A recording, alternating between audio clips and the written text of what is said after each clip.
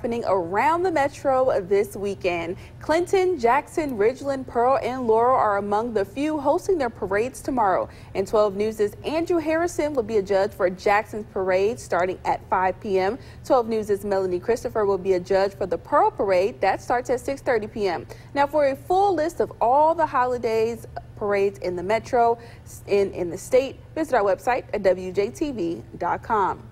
But before the parades, the Department of Wildlife, Fisheries, and Parks will be collecting toys for children at the Blair E. Batson Children's Hospital. The toy drive will be at Walmart in Madison from 10 a.m. to 3 p.m. as a part of their Stuff a Truck drive.